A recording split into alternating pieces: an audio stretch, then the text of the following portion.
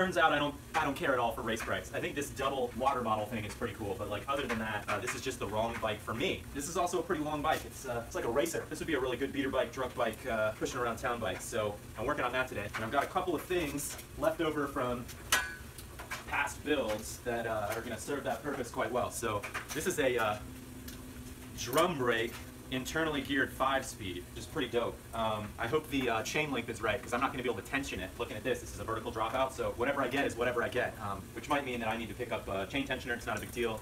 It's pretty cheap. I can grab one on Amazon. I like it to be easy when I'm riding. So this is going to be on the back wheel. My buddy gave me these bars to, these are going to be super comfy. Bought 2 new levers. The reason I got new levers is that the rear brake over here is basically a long pull. Needs a lot of action. So if you see the pivot there, it's pretty far away. You've got about an inch between the pivot and the wire comes in. And this is for road brakes, like the ones that are currently on the bike. You see that pivot's about 2/3 an inch, maybe a ½ inch away, if even that. This doesn't pull as far, which is great for that front brake. This pulls really far, which is shitty for that front brake, shitty for that rear brake, but it's going to be great for the drum brake inside. Picked up some spokes, picked up this cheap generator hub off eBay. This is a rim that just came with an order I made when I built this wheel. I'm not going to be building this up in this video today. That'll be a completely different video. And if you like what I'm doing here, I'd really appreciate it if you subscribed. Super leftover tire from a build I made, so we'll have these kind of fat knobby, high pressure. Pressure matters. The higher the pressure, the less you're working and the less rolling resistance you have. And these bad boys go up to 125. That's about as good as it gets for a tire this wide. 25C, not that wide, but so I'm gonna dive into this. I'll stop when stuff feels relevant.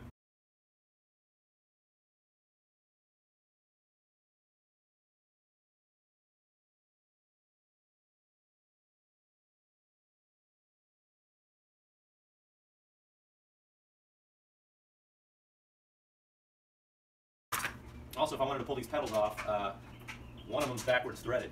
What I always do is I get on top of the bike like I'm sitting on it, throw the wrench in from the back.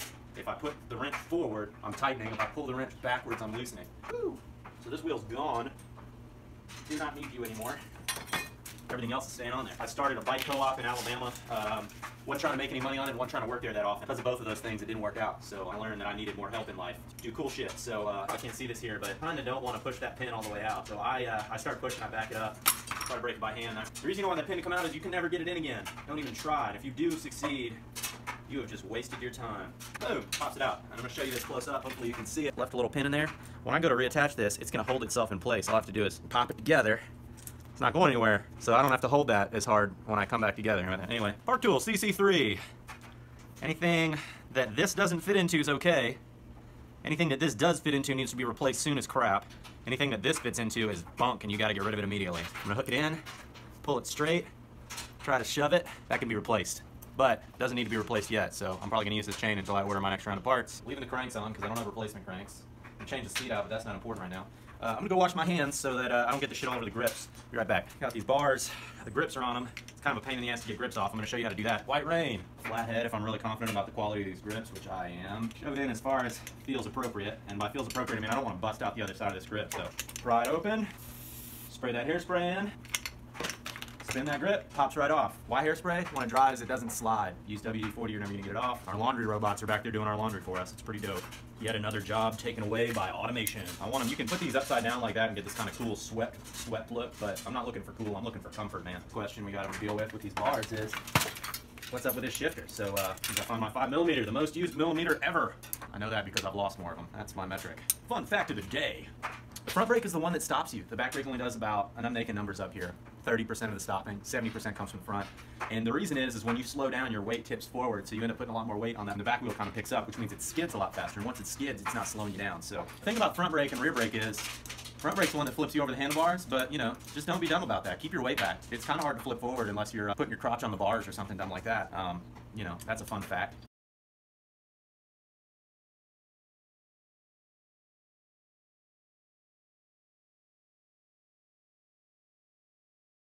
There's two things that are a little weird here. One, these internally geared hubs, the axle is oversized and it's supposed to slide into the dropout like that. My question is then, my shifter is going to be going off in a weird direction, and it looks like the answer is not necessarily. The axle stays stationary and the rim spins at a different geared speed around it. So all the gears are making this part spin faster than this part, and this part is fixed. I need to mount a tire before I put this wheel on for real because this is a complicated setup. The benefit is you park it on a rack and somebody hits the back end of your bike, it's not going to mess with your gears. You can shift at a stoplight. You don't have to be moving to change gears. So once you set this thing up, you're good to go. Looks like this wheel's not that well dished. I'm gonna throw a tire on it, and we'll get back in there.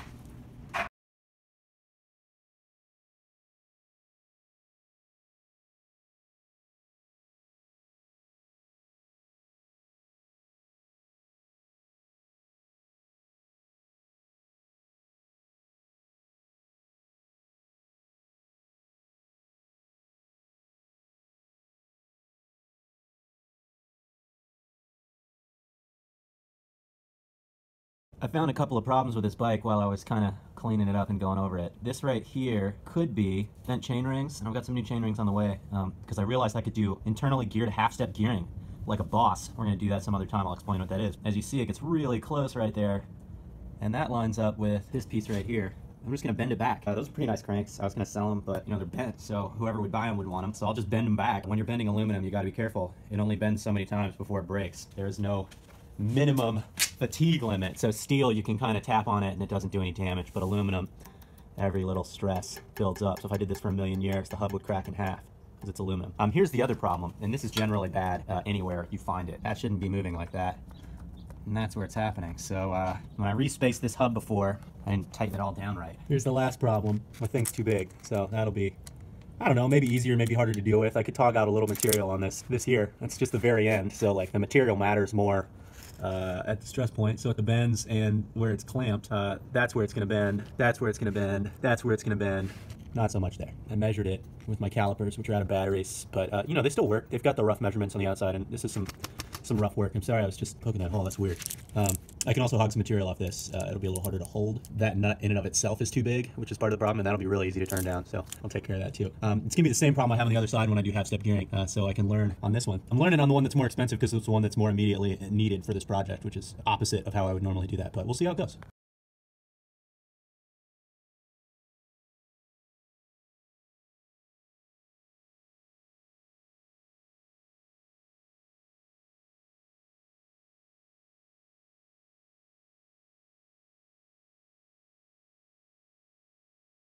That's a lot better. It's not perfect, but it's better. I'm hoping those new chain rings will take the rest of it out, but either way, that's a chain line that's not wobbling so much that that chain will pop off, which is what's important to me. Bicycles are great because they've got all these reference points in these frames. So first time I realized the hub was messed up, it's because the wheel was shaking back and forth down here. Look at these reference points. You can see if your bottom bracket's loose by grabbing it and trying to shake it against the frame. Mine's not, it's probably sealed. Problem one fixed. This is cool, this is the inside of that brake. This is the drum brake, so this is kind of inside the hub, fixed in place. Everything's spinning around it. There's just a simple cam here that pushes it. So on the hub side, this is the nut that was loose right here. It's tightened down to this one and this one, which are locked together. All of your gear shifty stuff is happening on this side. And on this side, you've got a smooth braking surface in there. Definitely don't put grease in there. That would make your brakes not work. But if you buy this hub, don't fuck with it. It'll just work. That's not great right there. That's rubbing.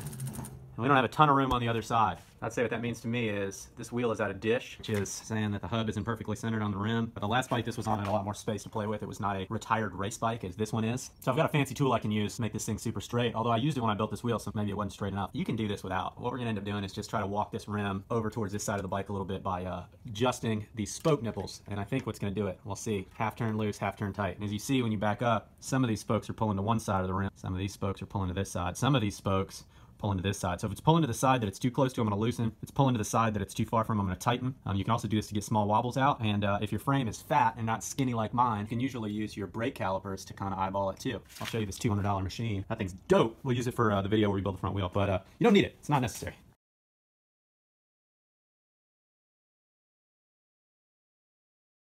It's not hitting the frame anymore, which is good. From where I'm sitting, it looks like I got halfway from where it started to where I'm trying to get it to go. So I'm gonna end up doing another round of half turns on this. I don't know if you noticed, but you start at your valve stem. That lets you know where to stop. You don't want to count up to 36 or however many spokes you've got. It's easier to just have a visual reference. I'm gonna do one more round, see if that gets us to where we want to go, and we'll take it from there.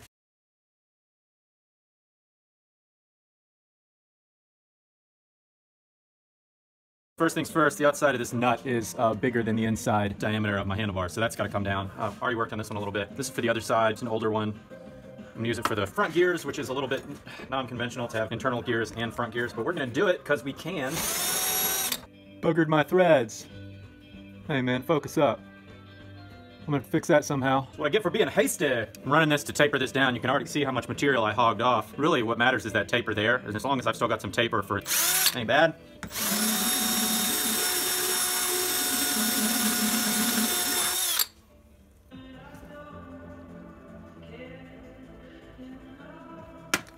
Now we got to take some material off this, and these are harder because how are we going to fixture them? Maybe I can Dremel and do half at a time and clamp them in. I think that's what I'm going to do. Realized as I was putting this bike together that with a vertical dropout, I'm going to have to do a chain tensioner, so I picked up a chain tensioner. And then realized that with a chain tensioner, I can run both front gears. And then when I was looking up the gearing on this back hub, which is third gear, is direct drive. So whatever you've got in the front to the back is right. And then each gear above it and below it gets 25% harder or easier. I realized I could do half-step gearing with the front chain ring. I've got an extra bar end shifter, so I'm gonna have to hog out material on the other side. That's a whole other thing, talking about half-step gearing. But when I rode my bike Northern Ohio from Central Alabama, I had half-step gearing, really enjoyed it, so I'm kind of excited about bringing this back. This bike is almost done. Hook up the front brake, that's the last thing I've got to do. Oh, in hindsight, it would have been way better to just buy bars that were compatible with the bar end shifters. I was really trying to stick to my philosophy of the tool you have is better than the tool you need. In this case, the tool I needed was handlebars that work with bar end shifters. So I would have had to buy different brake levers. I would have had to buy different handlebars, so it would have been pretty expensive. So maybe this is a wash, and I'm pretty happy with how it went. I'm gonna wrap this thing up and we'll see how it rides. I mentioned this earlier, but this is really one of the trickier parts of bicycle stuff.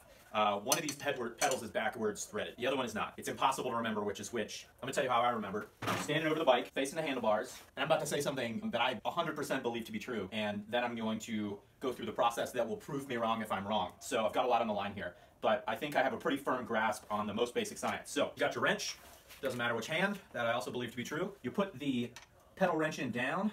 I like to get it as close to this vertical thing as possible. Forward is tightening, backwards is loosening. Doesn't matter which side. Oh goodness. Oh, I was wrong. So it only works if the bike's right side up. Wow. I don't understand why that's different. Oh, because the pedal on the side of the bike changes. Forward tightens, backwards loosens. And the way you remember that is when you pedal forward. So I do not have the firmest grasp on science. I have a slightly better grasp on science than I did before. Maybe it's just spatial awareness, but if the bike is upside down, this is backwards. But when the bike is right side up, forward tightens, backward loosens. And then when the bike's upside down, it's reversed because science and my firm grasp of it. Because they're reverse threaded, one of these is going to say R and one of these is going to say L. Now when the bike is upside down, R and L will also be reversed, which is why this didn't work when the bike was upside down. Please don't put dry parts on bikes. There's very few places that aren't supposed to be greased. Ah, these pedals are so white. Don't have far to go here. Might be worth trying to find a shorter piece of housing, but I'm just going to go with what I got. Always get more housing later. So, when you cut them with regular flats, you want to make sure that's clear and you're not running metal against your cable. I should not have put air in this front tire. This front tire is crap. Figured I could test ride it, not have to put a new tire on this wheel when I was building another wheel for it anyways. The rear cog back here is 1/8 inch, so this chain doesn't fit on it. I already ordered an 1/8 inch chain because the chain rings I wanted for the half-step project only came in 1/8 inch, so that problem's gonna solve itself.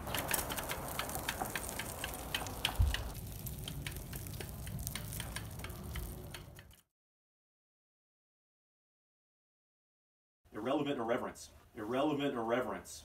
Irrelevant irreverence.